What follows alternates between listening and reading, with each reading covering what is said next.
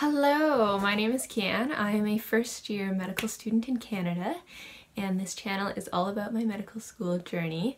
So if you're interested in learning more about that, please subscribe and hit the bell button icon. This video today is all about my study routine.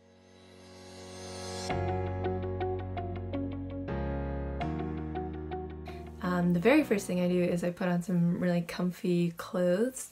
One of my favorite things to wear is my big fuzzy pink robe. So when I start a study session, I love to make a beautiful warm cup of tea. I like to have some snacks. Boom chicka pop!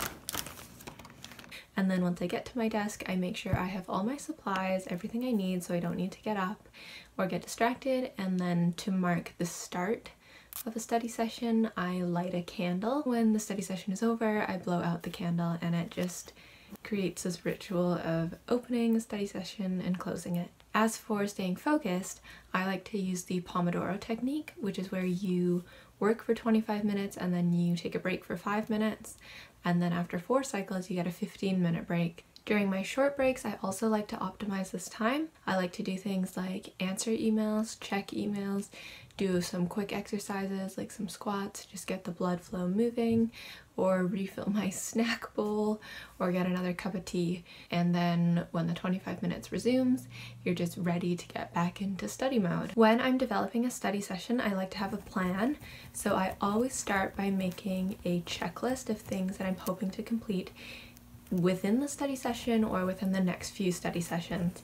And then after I make that list, I try to rank them based on importance or certain due dates that are impending so that I can use my time efficiently and get the things done that I need to do most. If I have a really large chunk of time, this being probably 2 hours or more, I try to focus on understanding a really large concept. For example, tackling the diabetes unit.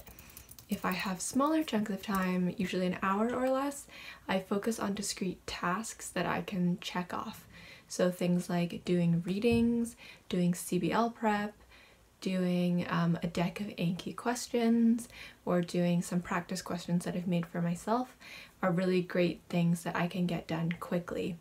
I don't like to tackle large subjects when I have a small amount of time because nothing bothers me more than being in that state of flow and really starting to make connections and then having to go and do some other commitment and interrupt that flow. If I have a large chunk of time for studying, there are 3 things that I do, and these are broken down based on what I need to accomplish. So the 3 things are learning the subject material, understanding large concepts, or memorizing small details.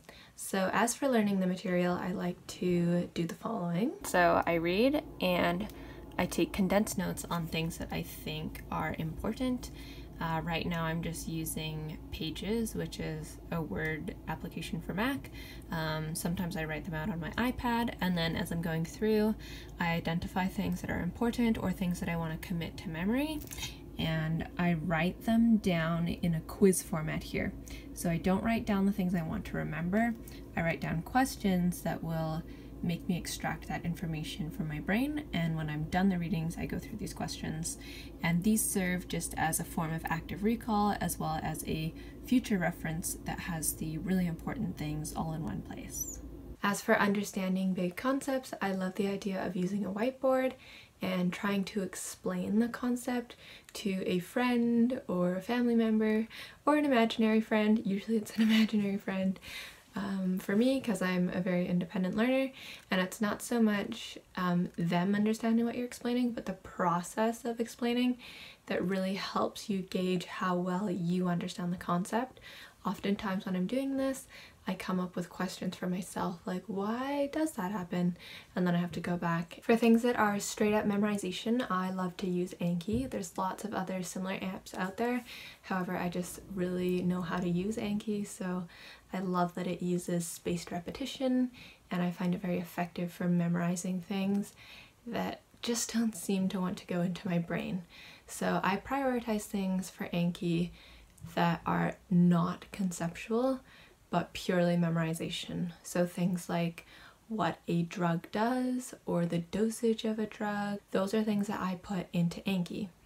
And basically you write the question and you write the answer, and then you rank the flashcard based on how easy it was to remember or how hard it was to remember. And if it's harder to remember, the program shows you the flashcard more often, whereas if it's easier for you to remember, you don't see the flashcard as much. I think this is a really smart use of technology, and it has really helped me memorize things. So one thing I will leave you with is that everybody studies differently, and it's all about finding what is most effective for you. However, there is scientific evidence showing that active recall really improves your retention over sort of passive recall and passive learning. So active recall is things like doing flashcards, doing questions. It's the process of pulling the information out of your brain. Passive recall is things like rewriting your notes, writing summary sheets, highlighting things.